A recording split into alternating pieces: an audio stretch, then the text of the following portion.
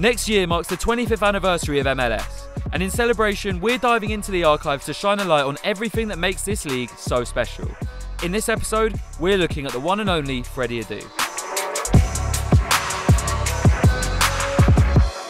Hey, I'm Freddy.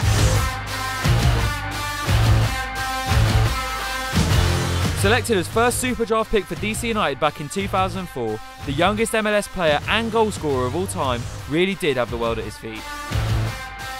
Adu made a strong start to his career in the US capital, and he did start right away.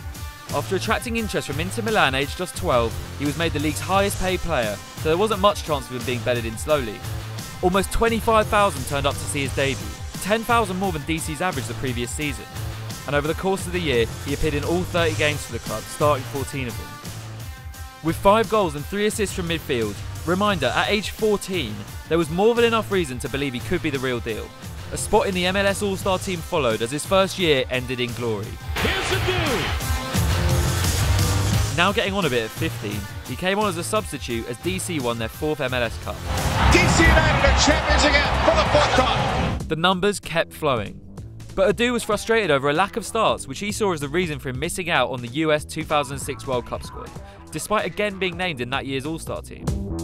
Trials at Manchester United came to nothing, and fallings out with his manager at DC led to moves to Real Salt Lake, then Benfica, before a well-documented demise. But for a few fleeting years, Adu really did seem to be the great American hope a nation had been waiting for.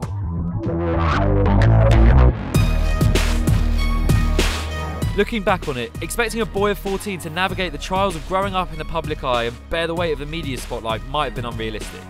Barca didn't even release Leo Messi on the world until he was 16.